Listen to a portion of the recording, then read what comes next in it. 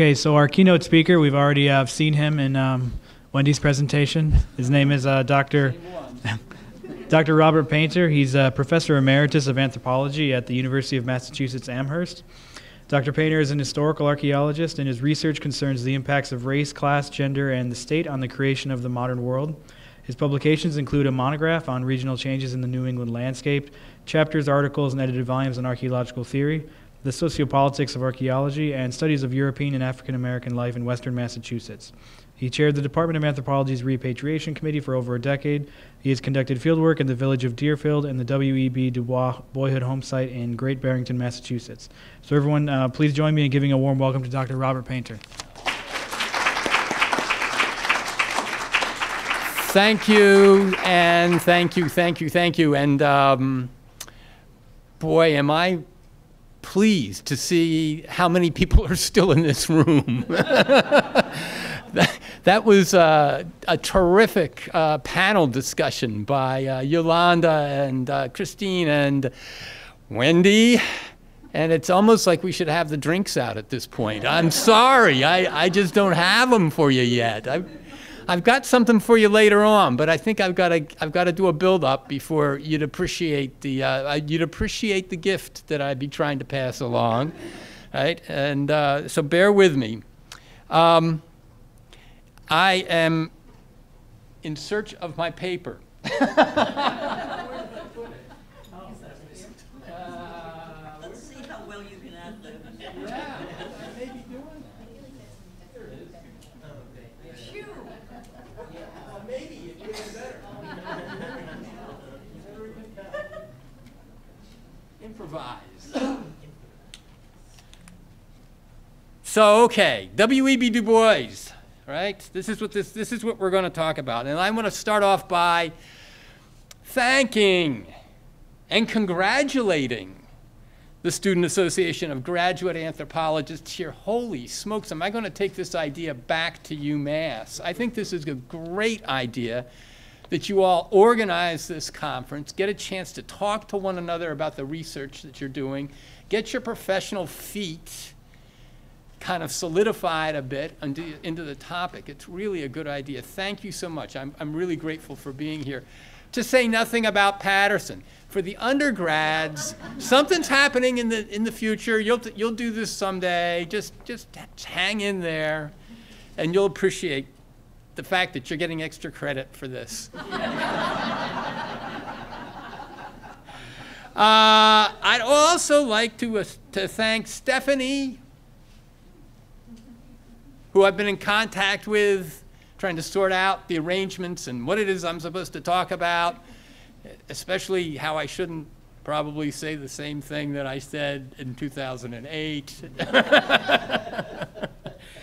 And Becky Campbell. I'm going to meet Becky, but Becky also helped a lot with the arrangements, and thank you very much. And Wendy, yeah, thank you indeed for getting me involved. So, what do we got? We got a session that has as its theme a totally appropriate theme that has something to do with pushing buttons. There we go. A totally terrific theme, this theme of knowledge and what? The theme for the session, about the production of knowledge, about context, about standpoint. And there was, what's the third one that I missed? It was in the title up there. Theory. And so it is so appropriate for Tom. It's so appropriate for Tom that that's the theme that we're using to celebrate him today. He's written so many books, articles, administrative reports, manifestos, and let's not forget that most important genre of academic communication, letters of recommendation, that are in their own way very germane to the topic of knowledge production and, help me, Christine, theory and standpoint. Very good, you get an A.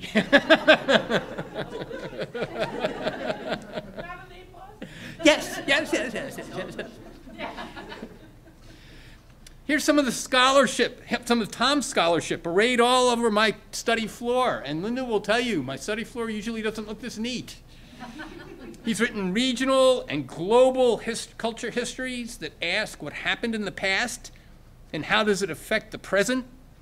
You can see this in his books on Peru, the broad spatial and temporal sweep of his textbook, and in his studies of the modern world, including most recently California's Inland Empire, in From Acorns to Warehouses. He's also written about how we know about the past.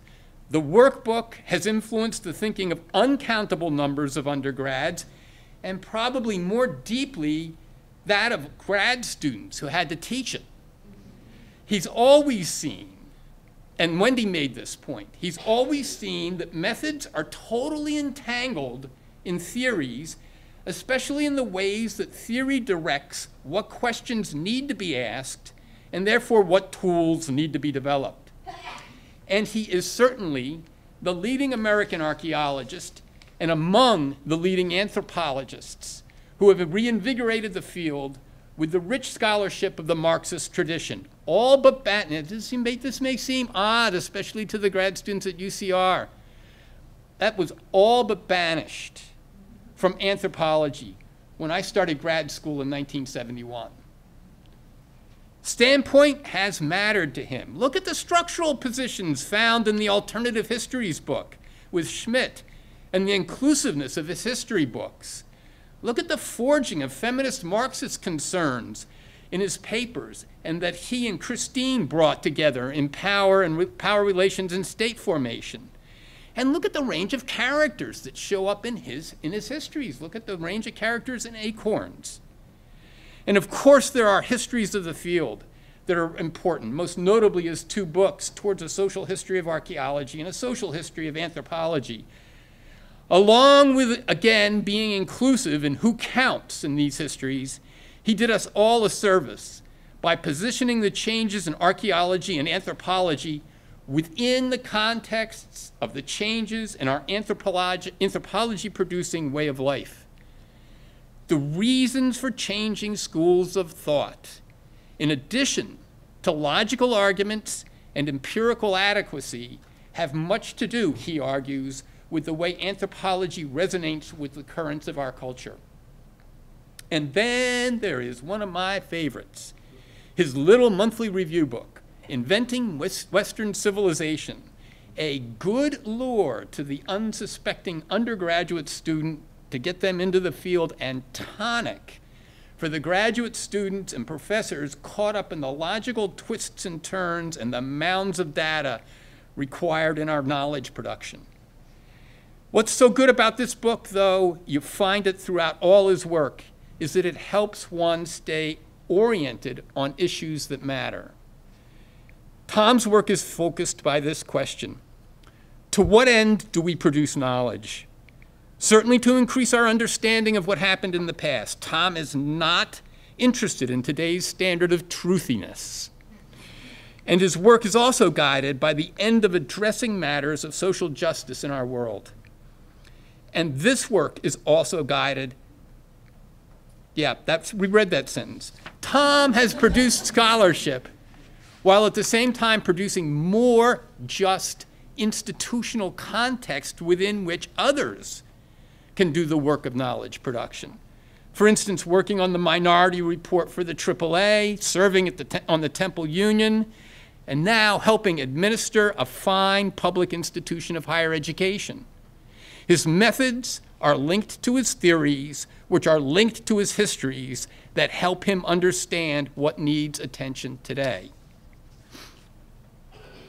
Let's take a look at two slides and show you what happens when people do this kind of work.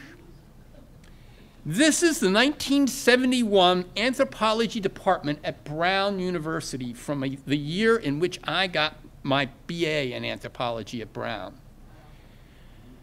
And usually, often when I put this slide up, there are audible gasps from the gender makeup of it, huh? The woman is Louise Lamphere, who in 3 years later will be denied tenure because her groundbreaking work on gender was considered, quote, theoretically weak. Do I hear a dog whistle? Theoretically weak by some influential members of this department. And if you're familiar with her work, it's hard to understand this assessment. But if you look at the social context, you begin to understand one of the ways structural discrimination works. Her class action lawsuit resulted in Brown aggressively changing its hiring practices. Lamphere was being retroactively granted tenure, and other sex discrimination lawsuits being modeled on hers. After being denied tenure, Dr. Lamphere got a job at the University of New Mexico and went on to a distinguished career that included being elected president of the American Anthropological Association. Theoretically weak, right? Okay. Like all the other guys up there. I appreciate the fact that Dietz looks like he's sucking on a lemon.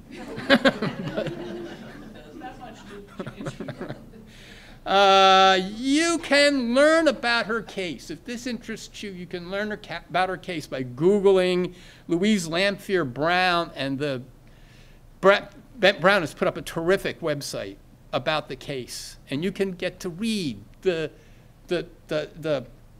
discriminatory comments concerning her research on gender that appear in letters that were submitted for her tenure case.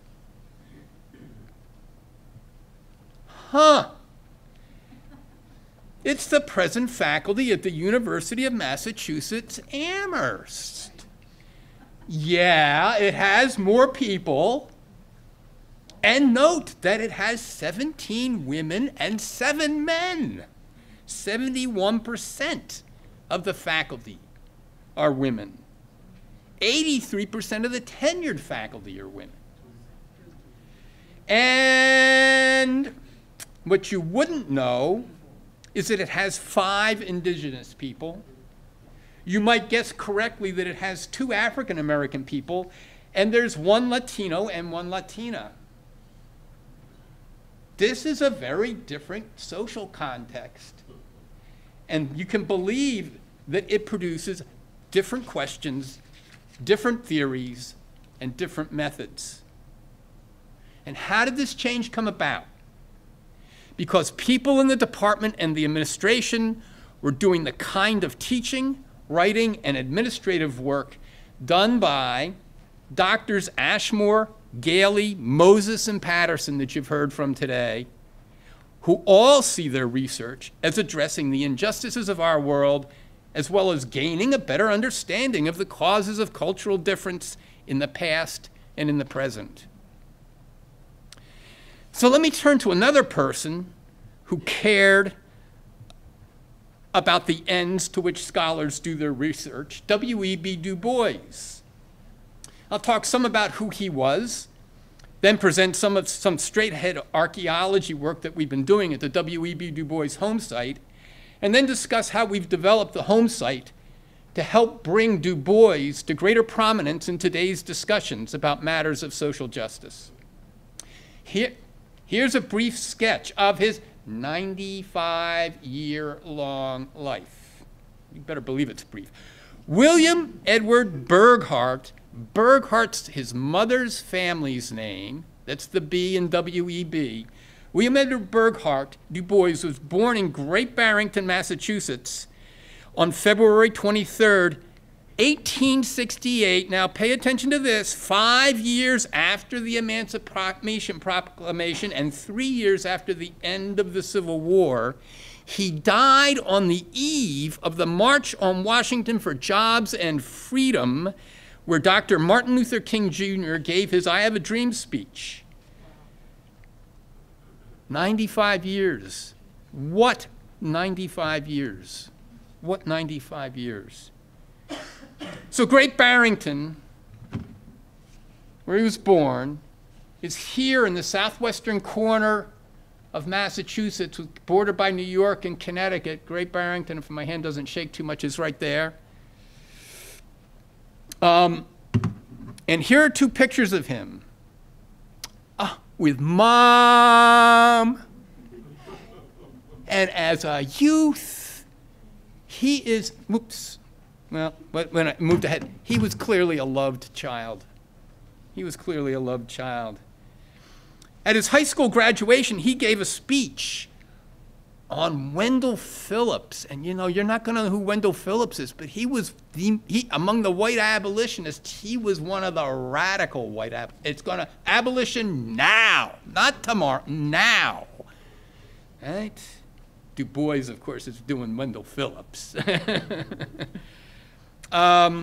He went on to college at Fisk in Tennessee, graduating in 3 years.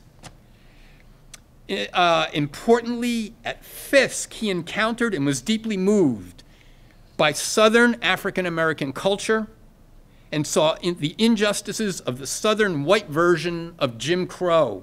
These both profoundly changed the life of this self-styled New Englander. From Fisk, he went to Harvard, where he got another BA, and stayed on to do graduate study at Harvard in history that included 2 years at the University of Berlin studying sociology with the likes of Max Weber. He finished his PhD at Harvard in 1896, the first awarded to an African American by Harvard. Its title is The Suppression of the African Slave Trade to the United States of America, 1638. I'm going to say then 1865, right? I'm going to say till 1865, the end of the Civil War, 1870. Better believe you need to read that to find out if slavery ended with the Civil War. That dissertation is the first volume in Harvard's history series, quite a distinction.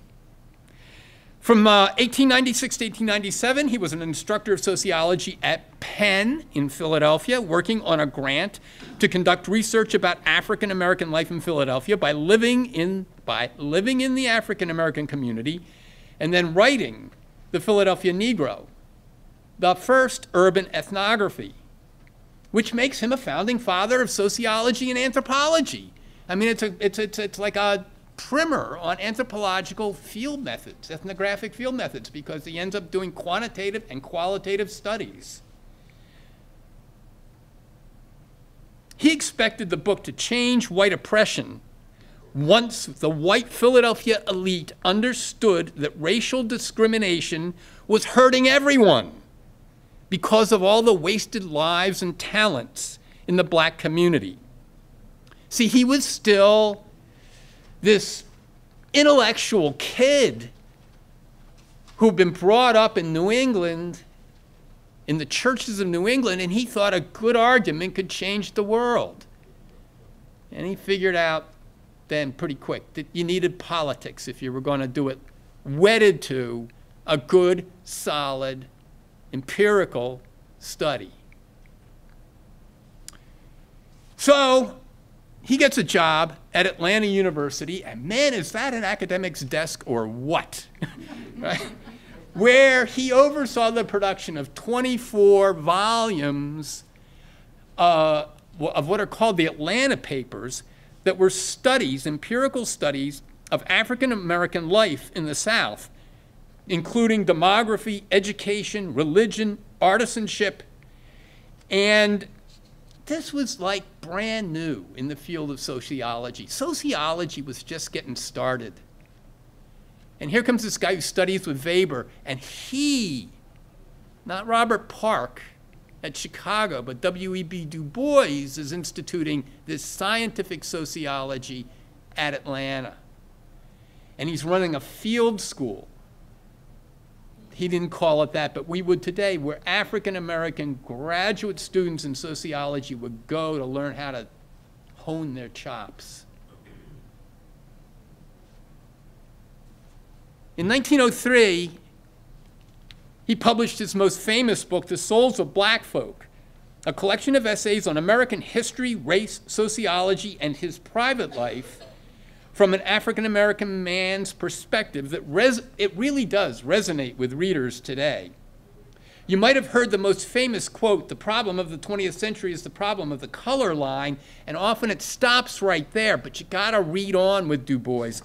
The relation of the darker to the lighter races of men in Asia and Africa, in America and the islands of the sea. He had a global understanding of the racial divide when he wrote that book. He took a major step in integrating his scholarship and politics as a leader when he became the co-founder and general secretary of an outfit called the Niagara Movement, which was the immediate precursor to the National Association for the Advancement of Colored People, the NAACP, of which he was also a co-founder. He was also the director of publicity and research, and influentially, he was the originator and the editor of a magazine called The Crisis, which is still today the NAACP's magazine that it distributes to its members. You gotta think, this is, what did I say, 1905, 1900. This is the only mass marketed publication about African America that's gonna be read by so many African Americans. The editor is really influential. And he took his, and he also took his politics and scholarship global. Oops, there he is at the NAACP. In the office of the Crisis.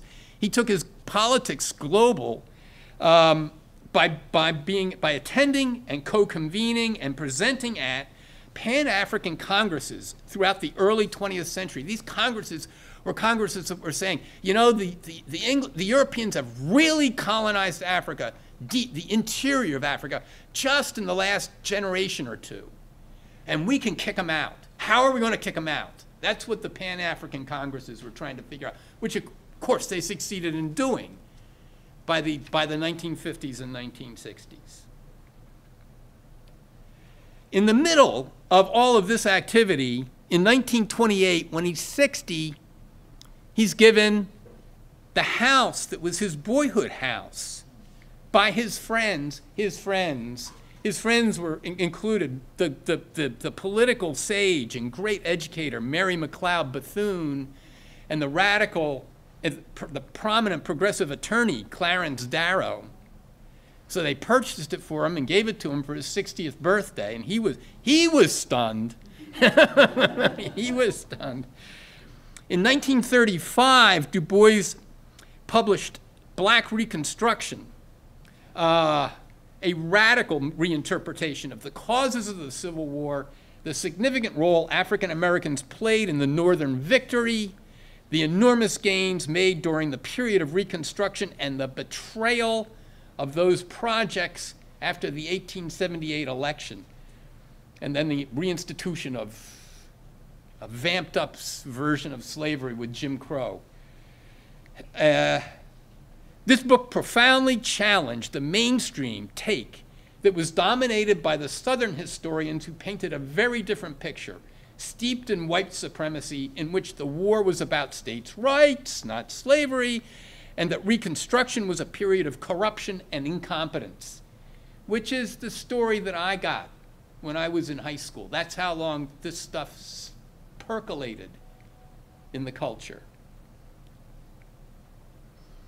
Rather than Reconstruction being, as he says in the quote, the finest effort to achieve democracy for the working millions, not just the black people, the working millions which this world has ever seen. The book is well worth reading to learn American history, to see how to make a paradigmatic shifting argument, and to see an example of how to meld class and race analyses together, to do intersectional work at that time. In 1950, he runs for the Senate from the Progressive Party in New York. He's 82. In 1951, during the McCarthy era, he's indicted, tried, and acquitted for charges of subversive activities brought against him by the U.S. Justice Department for his work leading an anti-nuclear war committee. And here he is with Kwame Nkrumah and Mrs. Nkrumah. Kwame Nkrumah was the first president of the first liberated sub-Saharan Africa.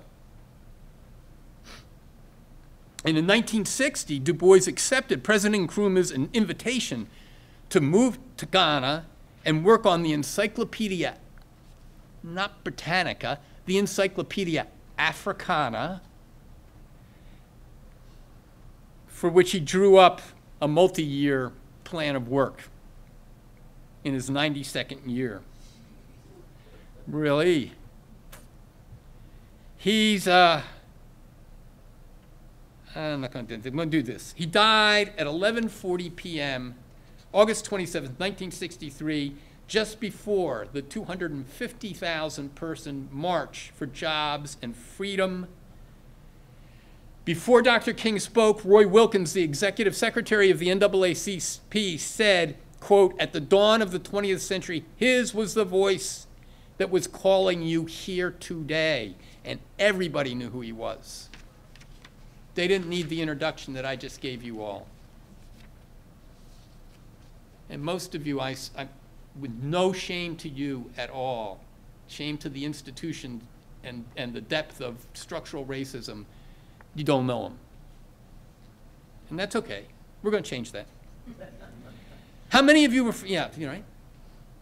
How would you know about him? How would you know that he was so important to anthropology's history if you didn't, especially if you didn't take classes from Yolanda and Christine and Tom and Wendy? Tom knew about him. Tom uses Du Bois's magisterial black reconstruction to teach archaeologists about the 19th century social context of their ideas in one of his books. And in Inventing Western Civilization, he brings up one of Du Bois's most famous concepts, the double consciousness of many African descent people living in this racist society, to help people understand some of that falseness of the promise of civilization that Yolanda talked to us about earlier. So, you know, it would also help if you encountered Du Bois when you learn American history, in American history books in high school, or when you're driving around America and you can stop and visit a historic place. And it's the Du Bois historic place, but there is no, or there is now, but there wasn't until very recently a place you could go where you would encounter this guy on the historical landscape. And that's what I want to talk about next, our work on that. So, yeah. Given this resume, it seems appropriate that there is a National Historic Landmark set aside to honor Du Bois in the town of his birth. He lived as a young child on the property. This is the house again. Picture the house. I hope that was clear when I put it up earlier. Yeah, he remembers that. It's where he lived. It's not where he was born. You don't remember where you're born.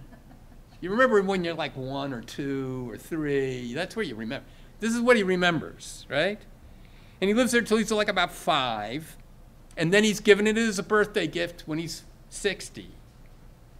And it became a National Historic Landmark, which is the highest designation given to places on the national historical landscape. And up until about 2007, this is what it looked like. That's poison ivy. That's poison ivy. And those are deer ticks crawling around in there.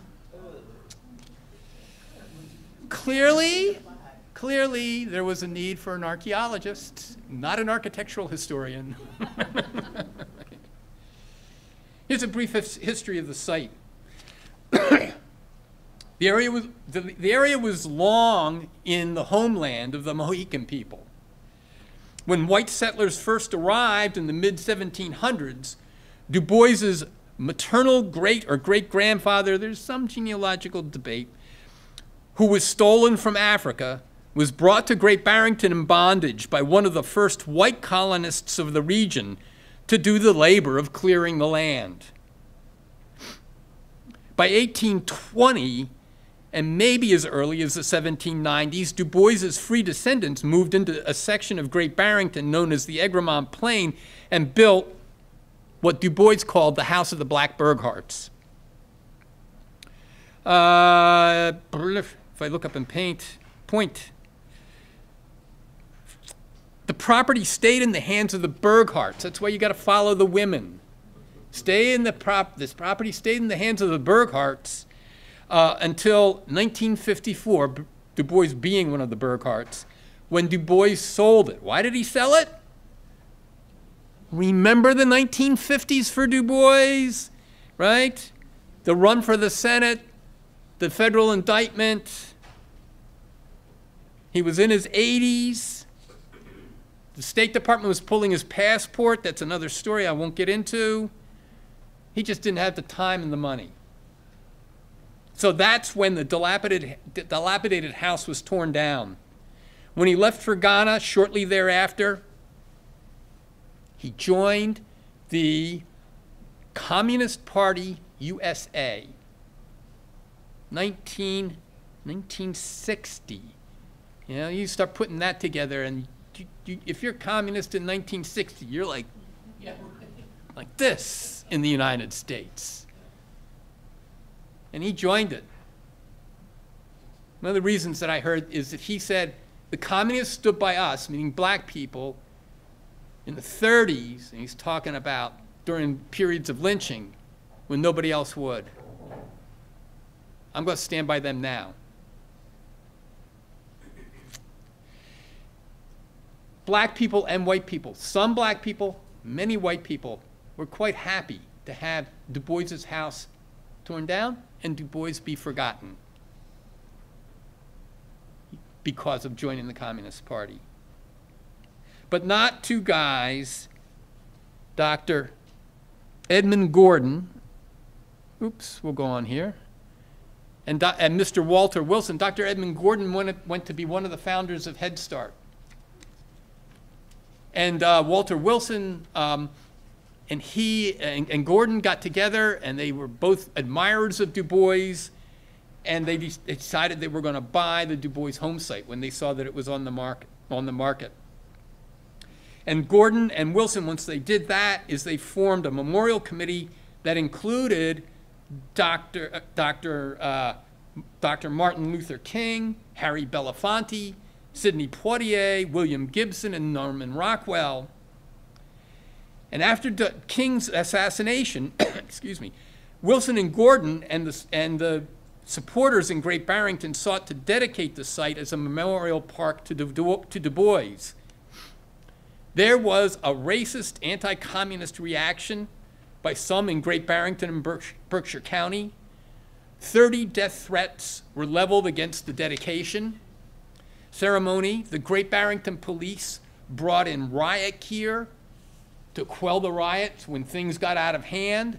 The FBI was on the scene, and the local newspaper declared, "Let the memorial committee have its day and leave the monument to those who will undoubtedly take out their wrath on it in the weeks to come."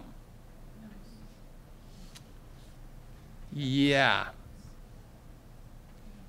Du Bois, there's the program for the dedication ceremony. I'm gonna catch this. Here we go. And it was over on a splendid fall day. The dedication ceremony went off in fine and peaceful style, presided over by Ossie Davis as the MC and Julian Bond as the keynote speaker. And you can see a film of part of this ceremony, if you wish, at the UMass Special Collections website. The Du Bois Memorial Committee was able to keep up the property and even got it placed on the National Register and became a National Historic Landmark. But age and expenses got the better of the Du Bois Memorial Committee. And New England Old Forest succession set in, and the home site became increasingly obscured. And in 1987, The home site was given to the University of Massachusetts as a gift, and the next year, the Massachusetts economy went in the tank for a decade, and the university didn't have any money to do anything about the home site. And so that's what it looked like until not so long ago. So, how did I get involved?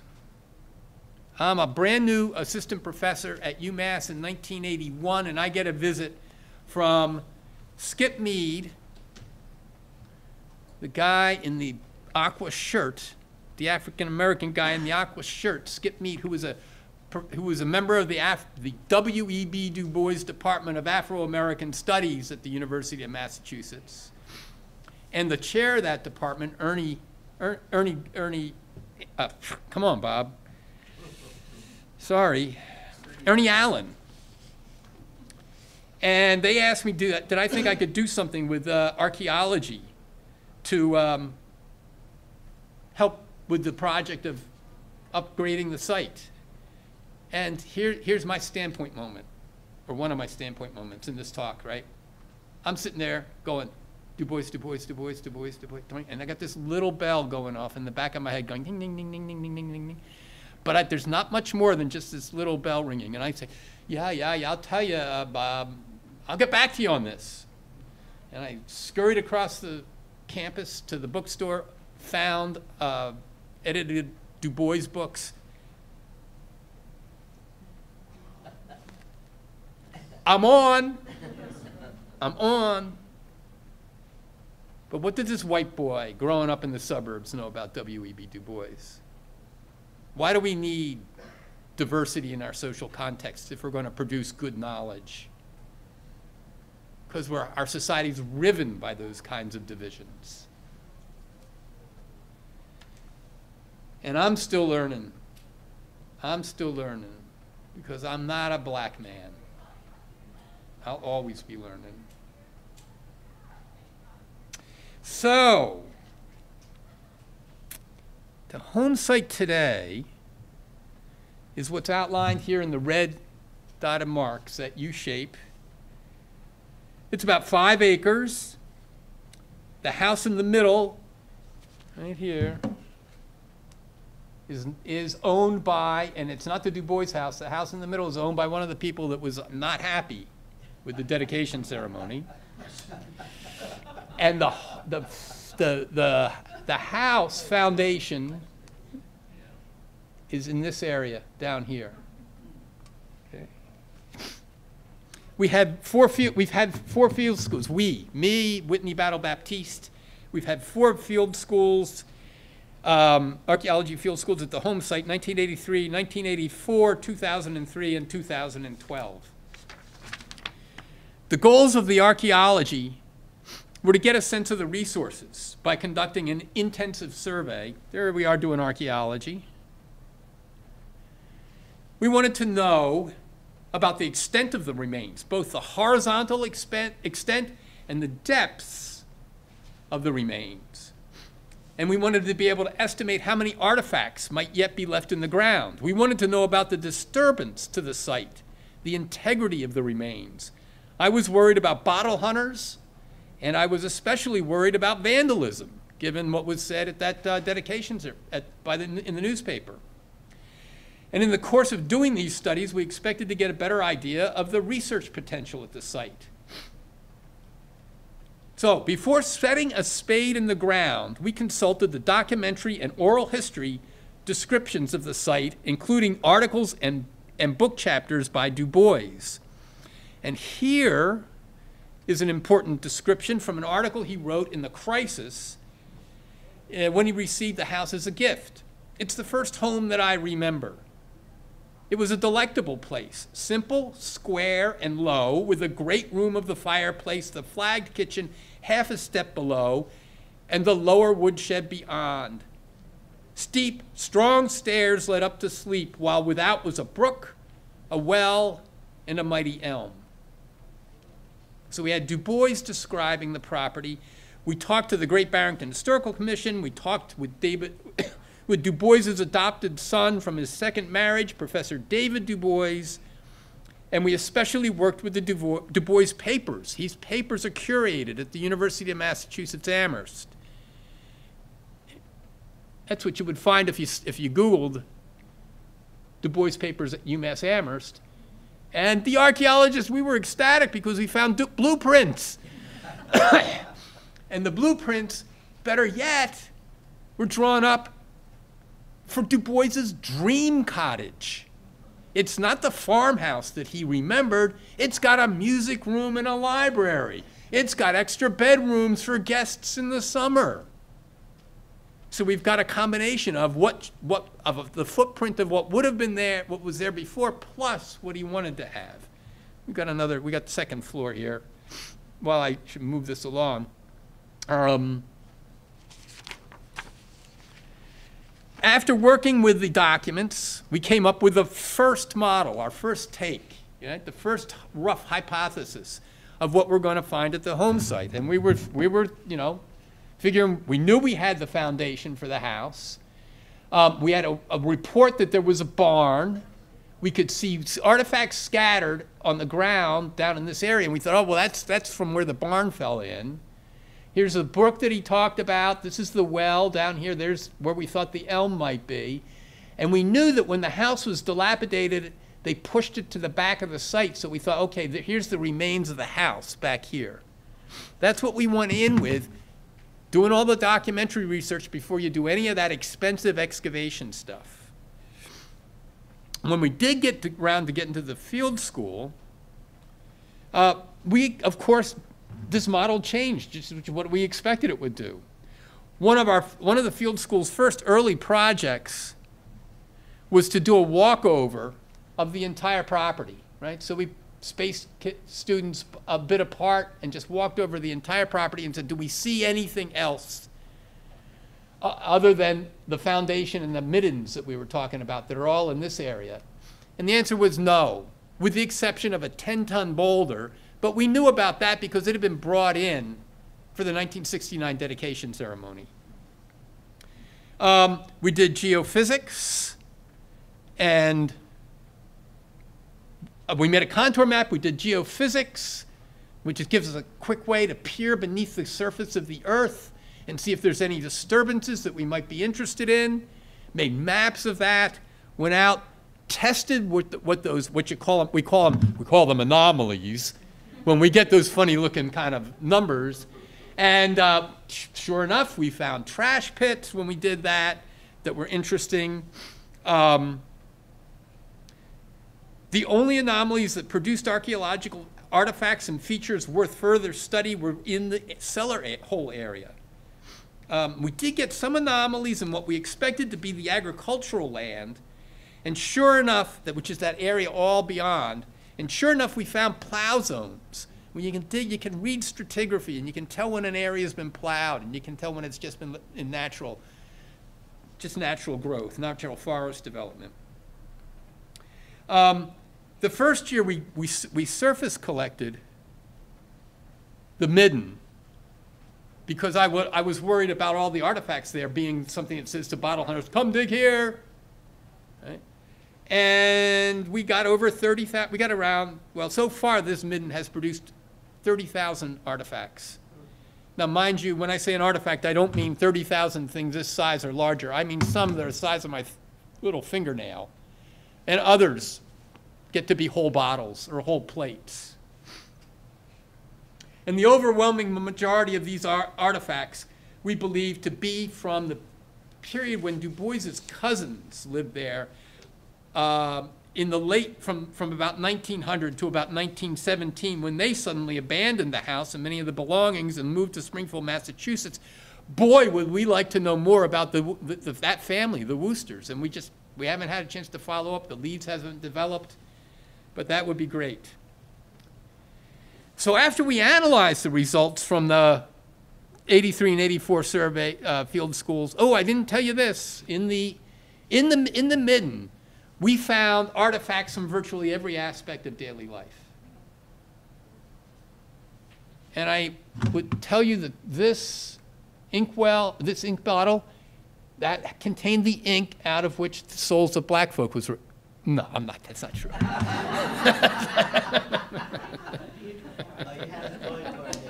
Yeah, I know.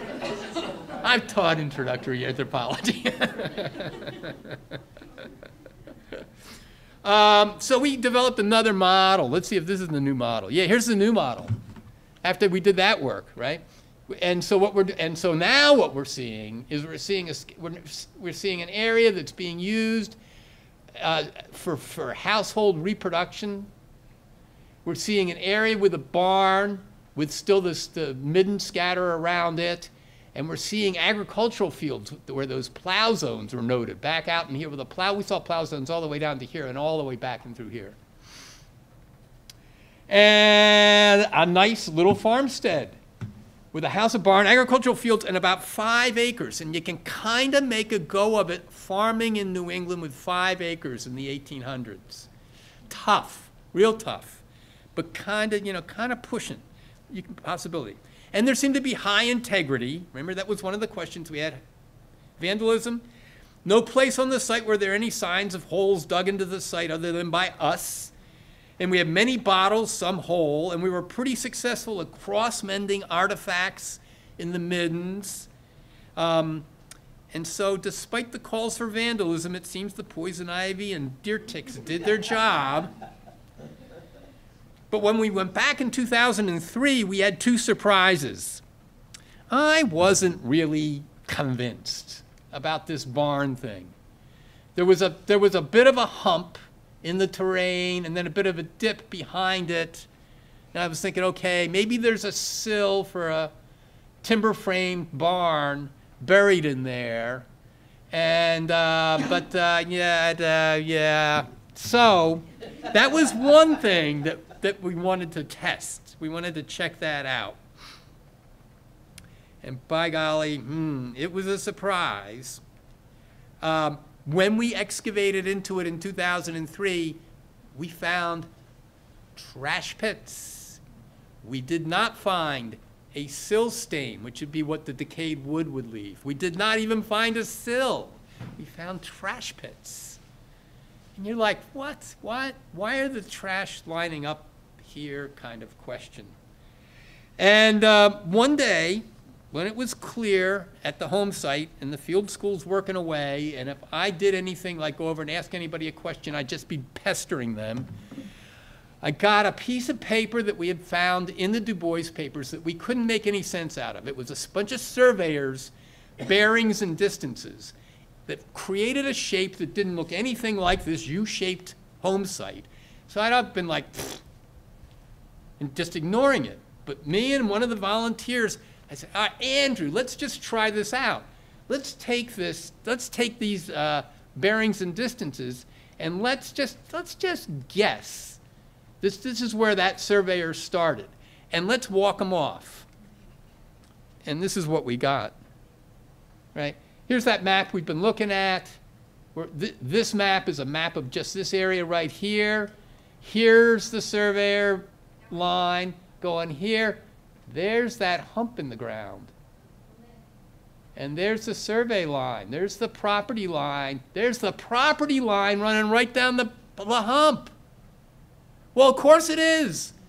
You take your trash to the back of your property and you bury it.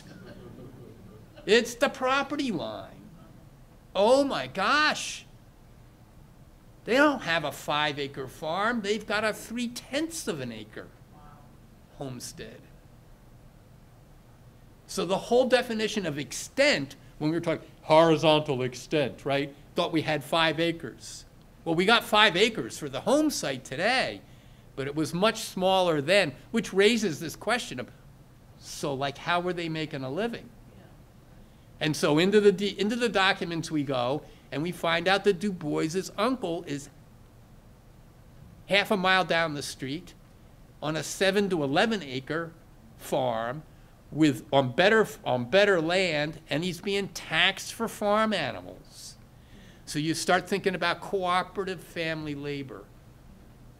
And then you've also got folks taking jobs in Great Barrington, a very racially segregated Great Barrington labor market, where African American people are doing service work or farm labor, and that's it. But whatever they're making from those jobs, they're donating that back into what Whitney and I begin to say. We start saying to ourselves, maybe we got to be thinking about an African compound and cooperation happening over space. So that we haven't had the time to figure that one all out. But that's where we're thinking. So that was a big surprise.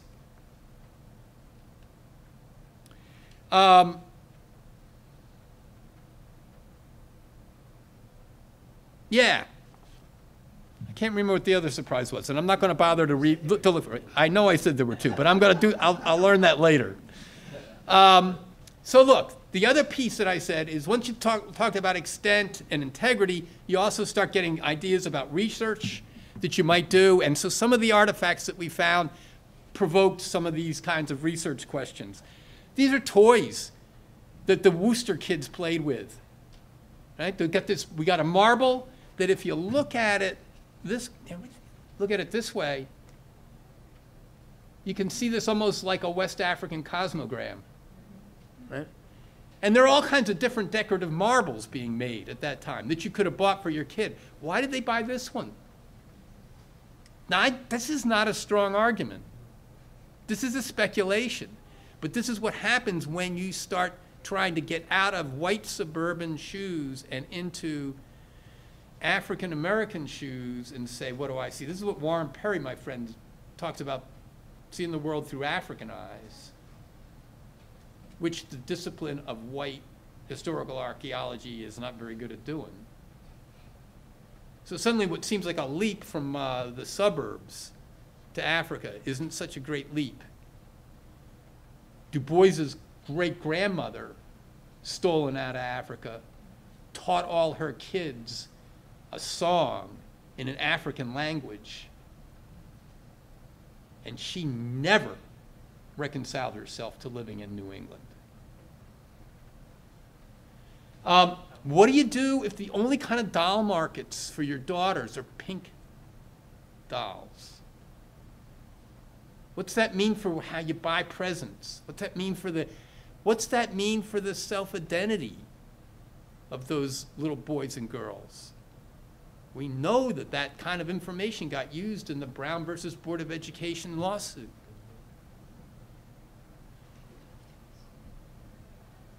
Oh man, here's this. If I had these objects here, you would, especially this one, if I had this smooth black stone here, you would reach out. It's about the size of my little finger. You just reach out. It's one of these evocative, magical things. It's just that you look at it and you say, oh, that's a smooth black stone. No, it's a beaver. It's an otter. No, that's just a scratch. No, give it to me. No, and the next thing you know, it's passing around. Everybody's doing something with it. Juvenile bear's tooth. Juvenile bear's tooth. No other part of the bear. No adult bear teeth. What? And then this six-pointed button that has a six-pointed star on it. So these things all come out of a really disturbed context. And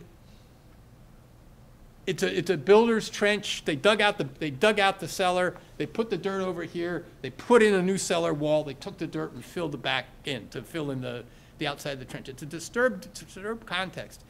But in Connecticut, nearby Connecticut, and in the American South, when you start finding things like this together, you start thinking you're looking at Minkisi bundles, where African people are communicating with the world of the spirits to do work on their behalf. Now, do I have one? Not as solid as I would like it to, but maybe. Let's see. I've got this trench turned up way more foundation than one ever needed for anything that was put up at that house. And underneath the foundation, underneath these foundation stones, there's a pit. And in that pit, there is a piece of limestone a piece of river cobble, and a brick. And they're like, boink, boink, boink. So, like I said, the material itself begins to raise questions that you want to try and address in the future.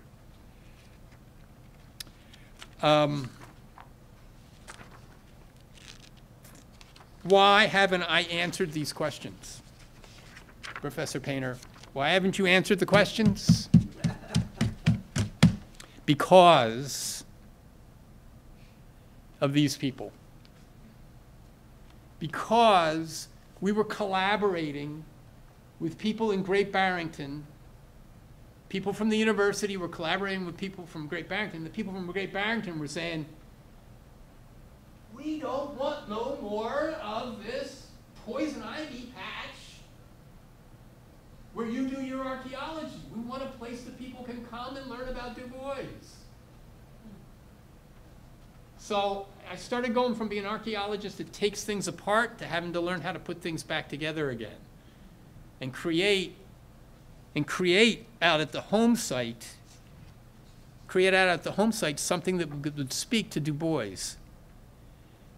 Along with the crew that you just saw, we had just important support from Professor David Du Bois, who was Du Bois's adopted son by his second wife, Shirley Graham Du Bois, and the Reverend Esther Dozier, pastor of the Great Barrington AME Zion Church, which Du Bois and his family were active in. They were both great friends of the project, died untimely deaths, and are sorely missed.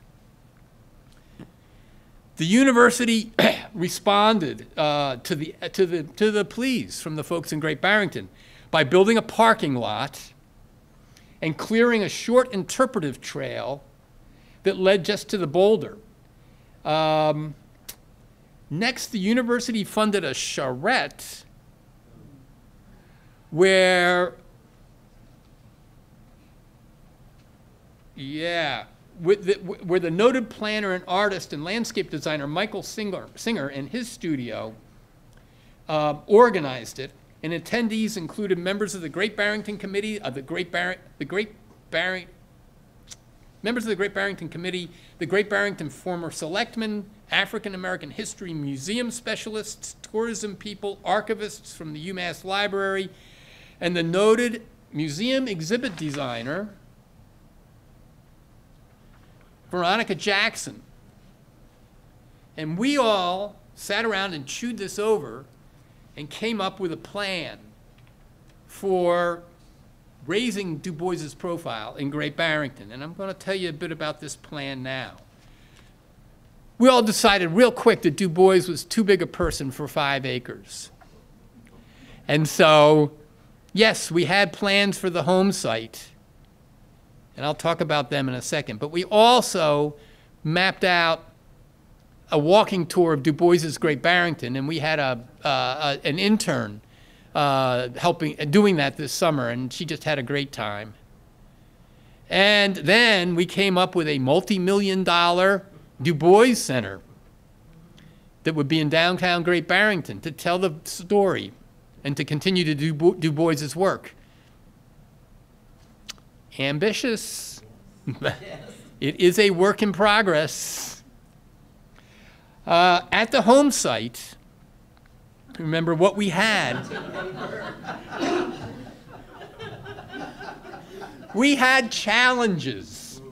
We had challenges, right? Because what people were saying about that first interpretive trail is, you only got us to here. We want to get from the parking lot to here. And then we had to figure out how to get them back without them cutting across here or getting hit on this road, which is a very busy road. So we had design challenges facing us. And we knew that we wanted to have we knew that we wanted to have interpretive panels. We had money for 7 of them. We didn't know what they should look like, and that's where Veronica Jackson comes in. Veronica immersed herself in the thousands of words of draft text that David Glassberg, a professor in the history department, and I wrote. and the hundreds of photographs that are in the Du Bois papers. And Veronica also taught David and me how to, Tom, craft short sentences that could communicate to the general public what we're trying to get across. And I'm going to take you on a quick tour of the home site. Here we go. At the first panel, the one by the parking lot, the only one that many people will read, we inform the visitor that before the Freedom Riders, before Dr. Martin Luther King Jr., Rosa Parks, and Malcolm X, there was W.E.B. Du Bois, rewriting U.S., African, and world history to include the contributions of Africa, participating in the founding of the NAACP and the UN, I didn't mention that earlier, promoting the decolonization of Africa, contesting the injustices of Jim Crow America, and teaching the country how to appreciate the African-American aesthetic that weaves through U.S. literature, the visual arts, and music. That's Du Bois. They need to know. Above Du Bois on the vertical panel is a quote about a theme that runs throughout Du Bois's thought and the interpretive trail. Here it is, democracy.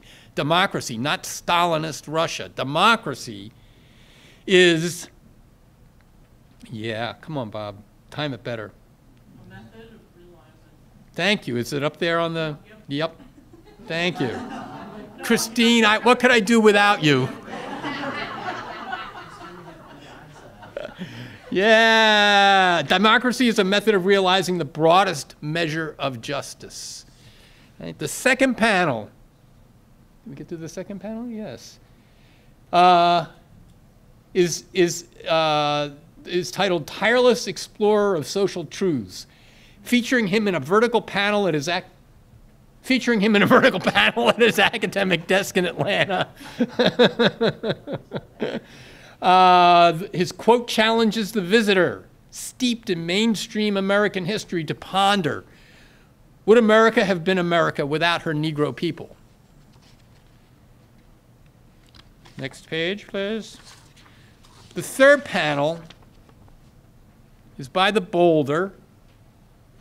The vertical panel features Du Bois is run for the U.S. Senate in New York in 1950, and the horizontal panel is the story of Du Bois joining the Communist Party, being forgotten by some, but not by Wilson and Gordon, who wanted a park, such as this, for Du Bois.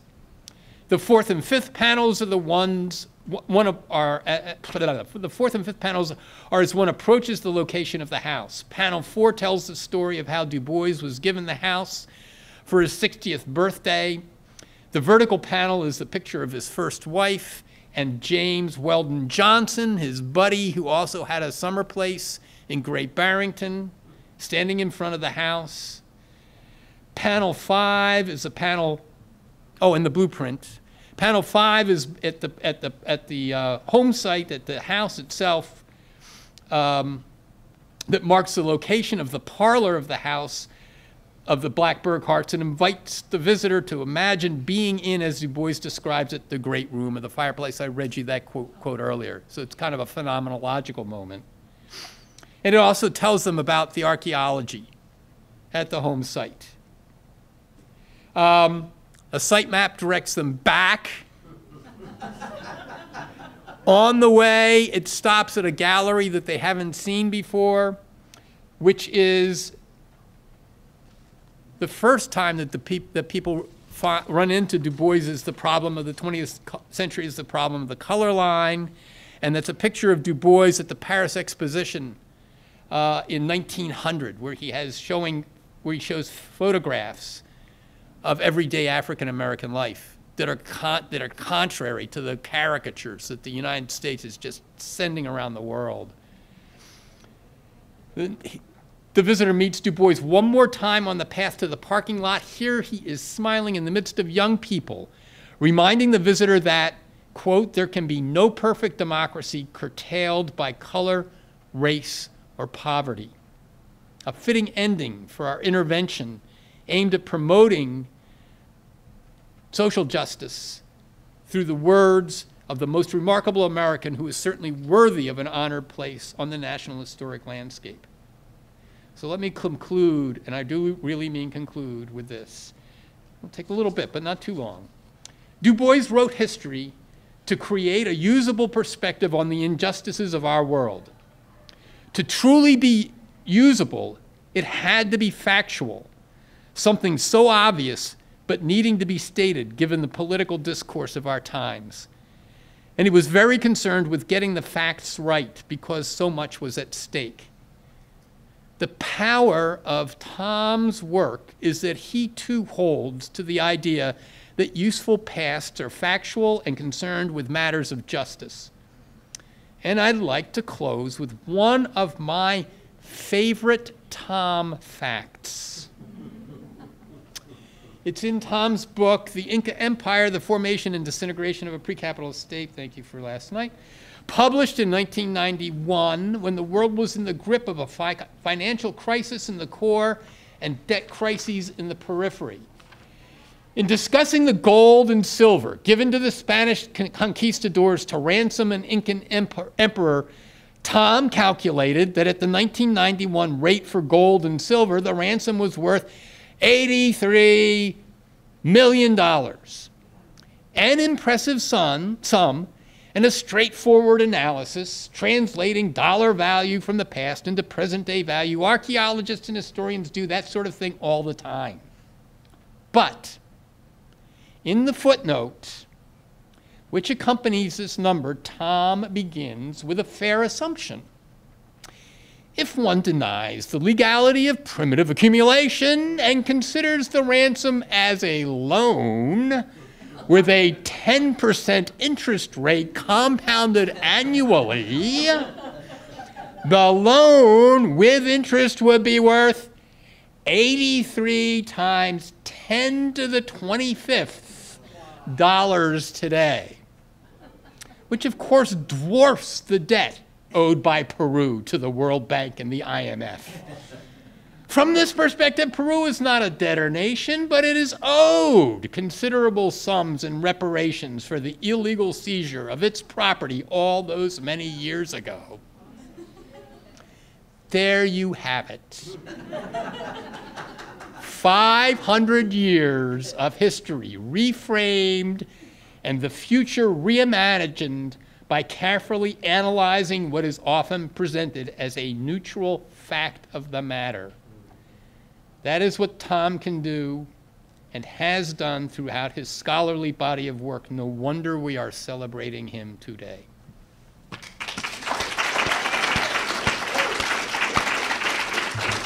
Thanks, Tom.